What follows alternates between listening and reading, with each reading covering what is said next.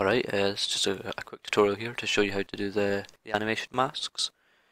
And if you're not sure what I'm on about when I say animation masks, basically, as you can see here, my guy walks normally with his arms down and stuff. Now, with the animation mask, when I have a gun equipped, and I go in a third person, the animation will change. And it's a different animation. But all the other animations around it play as they would normally. So I'll quickly show you how to set that up. First thing you have to do is go anywhere in your project, right click, create, avatar mask, name it something, whatever you want. I'll just leave it empty just now. Go to humanoid up here and uncheck whatever bones you don't want the animation to show.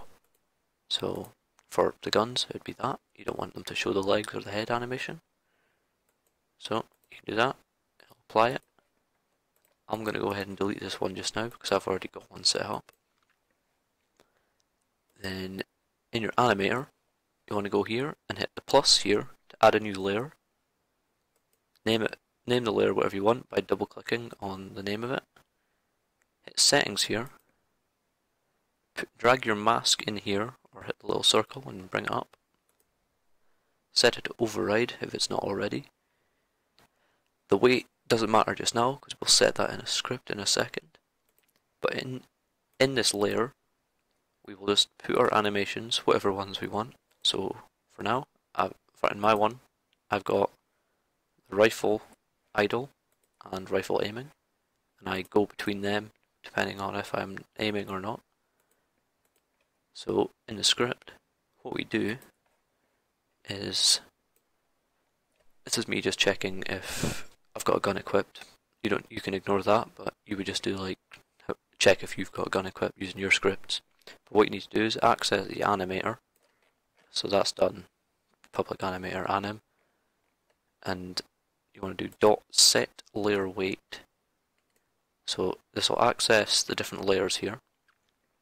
The 1 here represents what layer it is. So this will be layer 0, layer 1, and layer 2.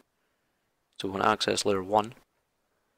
And the next 0 or 1 here, that is what weight the layer is. So if we're not equipping a gun, we'll set it to 0, but if we are, we'll set it to 1.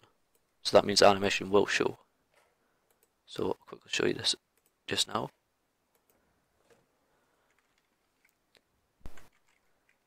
Oh, got my full screen there. So I'm in third person. As you can see, the blue line here, that represents the layer. That shows you if it's what weight it is at the moment.